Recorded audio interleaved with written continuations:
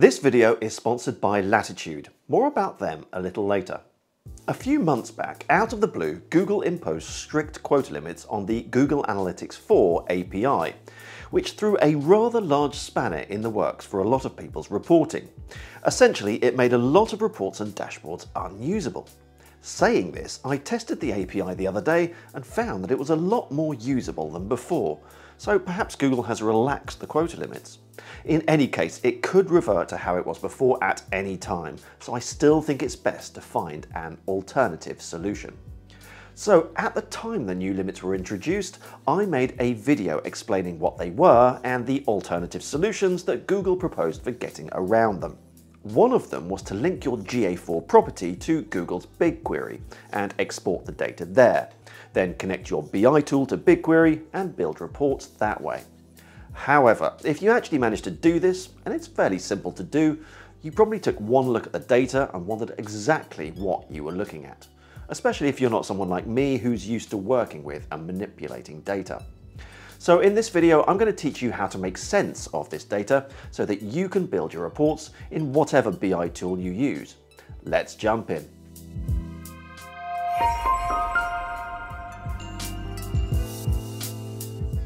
Hello and welcome to Learn BI Online with me, Adam Finer, helping you do more with data. So the tool I'll be using in this tutorial is one that a lot of people who build reports with Google Analytics will also be using, Looker Studio. But if you use a different tool like Power BI or Tableau, don't worry. The main idea behind this tutorial is to help you to understand how the data is collected and stored, which will in turn help you to create any calculations and custom fields you might need using your specific tool. So it's more about method than practice. But before we get on to working with the data, there'll be some of you who haven't already linked your GA4 property to BigQuery yet. So I'll show you how that's done first. If you've already done this, you can just skip ahead. First things first, if you don't already have a BigQuery account, you'll need to set one up. This can be done via the link in the description. Make sure that you also set up a project in your BigQuery account because this is where you'll store the data. Once your BigQuery account is set up, you'll need to go to the admin section in Google Analytics, select the property you want to link, and then scroll down to the product links section at the bottom of the page. Select BigQuery links and follow the instructions. Hit the link button that will take you to this page where you'll need to choose a BigQuery project to export to. Select your project. Then on the next page, you'll choose the location of the Google servers where you'd like your data to be stored. If you'd like to exclude any events from the export, you can do this by hitting Configure Data Streams and Events. And finally, you'll need to specify the frequency at which the data will be streamed to your BigQuery project. This can be either live or daily, depending on your reporting requirements. And that's it. Data will now start automatically streaming to your BigQuery project. Totally painless. You do need to bear in mind though that no historical data will be exported, only data from the date that you set up the export. You can backfill GA4 data into BigQuery, but that's not the aim for this video. If you'd like me to make another video showing you how to do that, please hit the like button and let me know in the comments below. One other thing you might want to do is to combine data from your old Universal Analytics property with your new GA4 one to give you some continuity with your reporting. Well, it just so happens that that's something you can do easily with the sponsor of today's video, Latitude.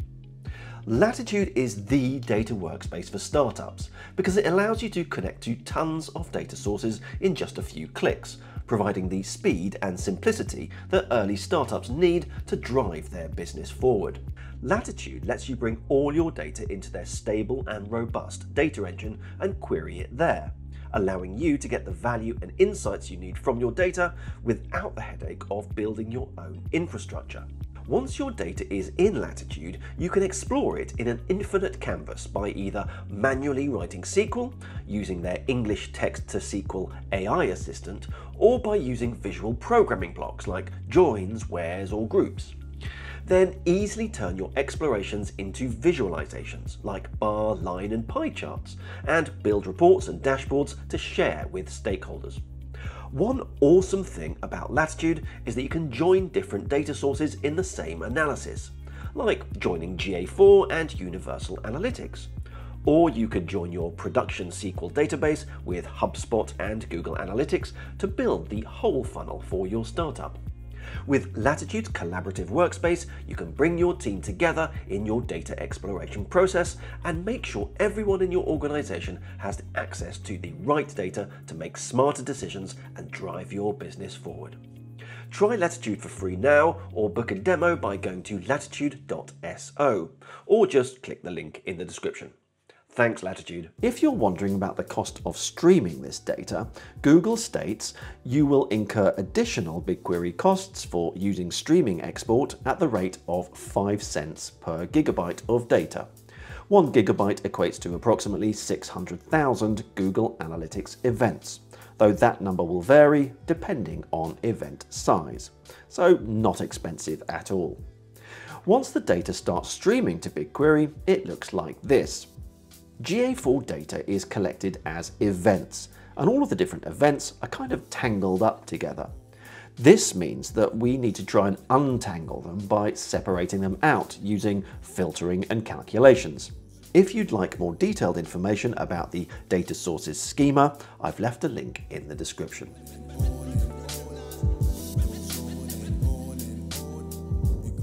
Next, I'm going to connect BigQuery to Looker Studio, which is very simple. You just need to create a new data source, select the BigQuery connector, and navigate to your events table located in your project. You'll need to check this radio button as well. Once this is done, we'll create a new report and add the data. What you'll notice when you look at the fields available on the right is that the original field names have been substituted with more recognizable ones, making the data easier to understand. Let's take a look at the basic structure of the data. As we know, GA4 data is based on events. So if I add event name to the query, we can see the top level events that data is collected for. These are just the standard events. If you've created custom events, they should appear here too. Then, for each event, we also have event parameters. So when I add that to the query, we can see that, for example, the click event has parameters like page title, link URL, GA session ID, etc. Then each of these parameters has a value, either a string, text, or numeric. Let's add them to the query. For the click event and the source parameter, we can see the different string values. And for the GA session ID parameter, because it's a number, we can see the aggregated sum of all the GA session ID values. Make sense? Hopefully at this point you're having a eureka moment.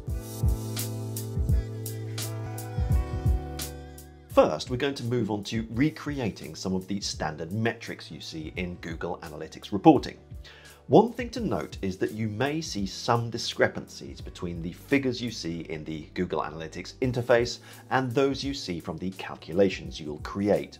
This is normal and is explained by Google in this article that I'll add a link to in the description. Okay, first, sessions. As we've already seen, there's a GA session ID event parameter. According to Google, the standard method of counting sessions for GA4 properties is counting the unique combinations of user pseudo ID or user ID and GA session ID, regardless of the time frame. So in order to calculate the number of sessions, we need to concatenate these two things using the following formula. Concat, case when event param name equals GA session ID, then event param value end, comma, user pseudo ID. When I add this calculated dimension to a scorecard, we can see that the distinct count aggregator is being used by default, which gives us the correct result. Next, we'll want to calculate engaged sessions. This is not so straightforward because it involves unnesting data in a way that's not really possible in Looker Studio. The best way to do it that I've found is to simply use the session engaged event parameter name and the corresponding parameter value. When I compare the figures with what I see in the GA4 interface, they match almost exactly. So I'm pretty confident the calculation holds water. If you know any better, please do let me know in the comments. So in a new field we'll call engaged sessions, we'll write the formula case when event param name equals session engaged, then event param value end. The parameter value is 1 or 0, so the sum aggregator will sum up the 1 values in the relevant rows and we get our engaged session count. Now that we have these two metrics, we can calculate the engagement rate, which is the number of engaged sessions divided by the total number of sessions. Let's create this field. We need to remember that sessions uses count distinct, so the formula is sum engaged sessions divided by count distinct sessions. And then we'll add that to the report. Let's turn this into a percentage. Conversely, the bounce rate is simply 100% minus the engagement rate. So we can create that metric easily with the formula 1 for 100% minus engagement rate. We'll do one last one in terms of engagement before moving on to users. Average engagement time per session. To calculate this, we have the event parameter name engagement time msec, which is the time in milliseconds. We'll first need to translate that to seconds by dividing by 1000. So the formula here would be case when event param name equals engagement time msec, then event param value divided by 1000 end.